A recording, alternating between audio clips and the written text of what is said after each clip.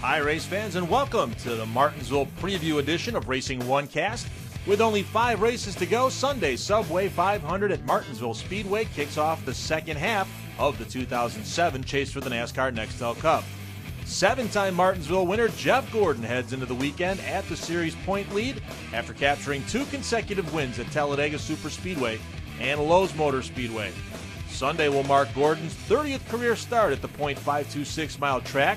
This past April, he came up short of the win, finishing second to his teammate Jimmy Johnson after a last-lap battle. Gordon's last Martinsville win in this event was in 2005, the first with crew chief Steve Letarte. Letarte, who has gone on to win 8 more races with Gordon since then, believes that having a patient driver is important to making it into Martinsville's victory lane.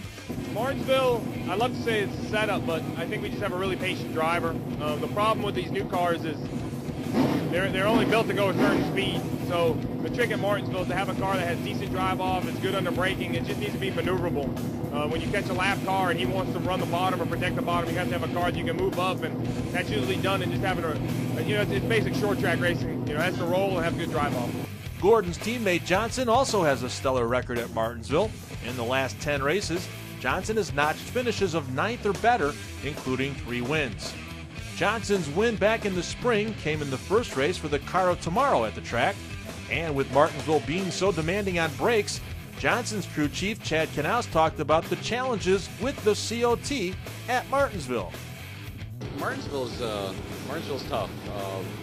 Obviously, we've got the new COTs there, and we were fortunate enough to be able to win there in the spring, but it really poses a lot of new circumstances because these cars are so big and so heavy. The brake packages are under a lot of stress, so we're continuously evolving those, trying to get those a little bit better, and monitoring your brake wear and saving some for the end of the race, because it is a 500-mile or 500-lap race, is real difficult. So you have to have a lot of patience and keep a little bit of reserve for the end of the race.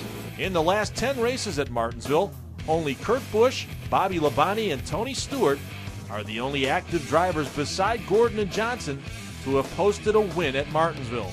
Stewart is the only one of the 3 that has defeated the Hendrick duo in the last 5 years.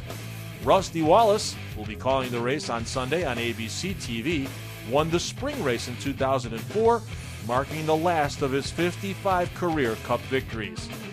Sunday's Subway 500 is slated to take the green flag at 1:30 p.m. Eastern Time. Be sure to check back with Racing One all weekend for the latest news around the world of motorsports. For Racing One Cast, this is Pete Pistone reporting.